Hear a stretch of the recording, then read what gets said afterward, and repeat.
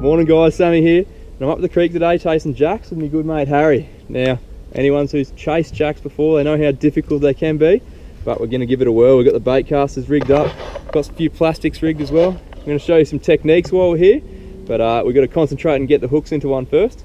See how we go.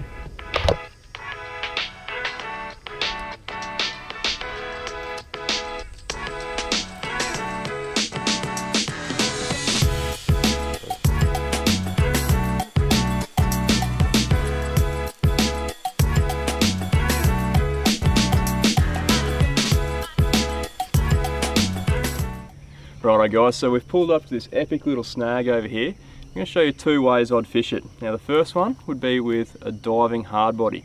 Now what we aim to do with this one here is to work that hard body down with the timber, so that timber's laying in the water, it gets deeper as it gets towards the middle of the creek.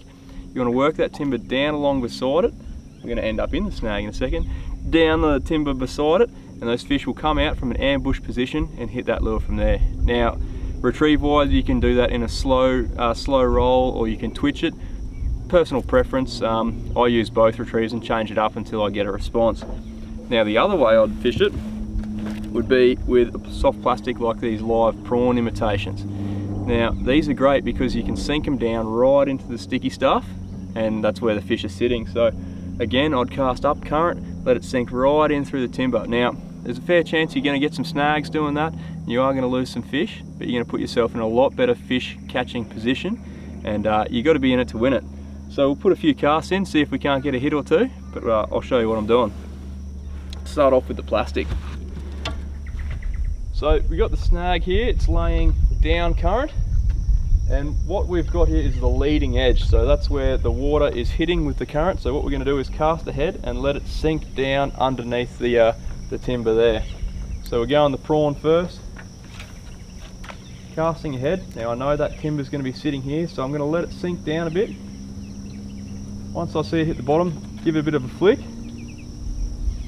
give it a bit of a flick, give it a bit of a flick, and just continually let it sink back down. And the idea is, you even can free spool it, is to get it to go under the tree, right down in the heart of the snag. Now, you can feel the sticks when you give it a bit of a jig, but that's okay because they're relatively snag free. I'll probably get a snag now and eat my words, but you got to be where the fish are, and they are sitting tight in this structure. So now I'm going to see if I can free spool it right back in there now. Caught up on a branch, there you go. Told you I'd get a snag. Now this is where it pays to have one of these handy. This is a lure retriever stick, and they will pay for themselves very quickly when you're fishing the snags. You simply wind it on. Might need to extend it out a bit actually.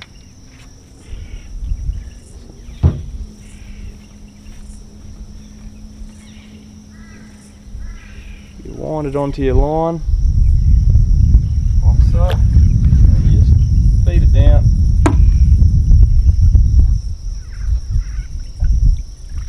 And out comes your lure. Now that is a lot better than losing a lure every time you hook a log. But we'll give it one more cast with the plastic, then we'll switch over to the hard body. Righto, so we're moving over to the hard body lure now. I'm going to show you how to use that. So I'm using that on a bait casting setup. It's going to allow me to thumb lock those jacks as soon as they jump on. Don't want to give them an inch. So what we want to do is cast as close as we can to the front edge of the snag, like so, and then just work the lure, twitch it down beside it. So the idea to be as close to the snag as possible without snagging up. Now you'll feel your lure bouncing over trees and logs. That's fine, means you're in the right zone. They reckon if you're not getting snagged enough, or if you're not getting snagged, you're not close enough. So twitching like that, again, we're on the front edge of the snag. We're using the current to keep our lure as close to the snag as possible.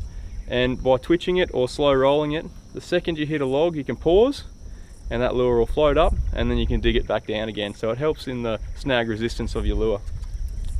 But that's one way to fish the snags. You just got to be prepared to get snagged a couple of times. It's going to happen. Get your lure retriever out and you'll be right. but that's hard bodies. Jacks love them, just got to put it in front of them. Well, unfortunately no love on the jacks today. We gave it a fair nudge. We had a few chances, but nothing stuck, unfortunately, which is so often the case with jack fishing. You can cast your arm out all morning and it can be the matter of one hookup, and if you don't capitalise on your chances, then you go home empty-handed. But that's why we chase them at the end of the day. They're such a tough fish to chase, to target and to catch that yeah, keeps you coming back for more. So I showed you how to target the fallen timber structure, so the big trees in the water.